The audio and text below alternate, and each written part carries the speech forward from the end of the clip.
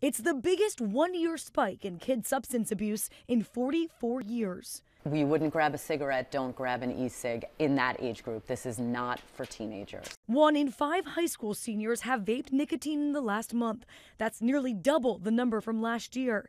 It's something ABC's chief medical correspondent, Dr. Jen Ashton, says could have long-term effects on this generation. This is a time when the brain is developing. We don't have long-term data about what these chemicals do to lungs, mouth, and the brains of developing children. A UCFS study looked at teenagers who vape and found a laundry list of dangerous chemicals in their bodies, many of them associated with an increased risk of cancer and lung disease. Dr. Ashton says parents should know what these devices look like and be on the lookout for signs of nicotine addiction in their kids.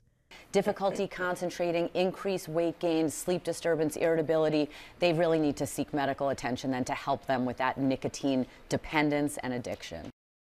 Dr. Ashton also says that many teens have the misconception that e-cigarettes are safe, or at least safer than smoking, but she emphasizes that is not the case. In addition to those dangerous chemicals found in e-cigs, doctors also say using them during those critical years of development when you're a teen can make you more likely to become an addict as an adult. Maggie Rulli, ABC News, New York. I'm so sorry, I was looking at you and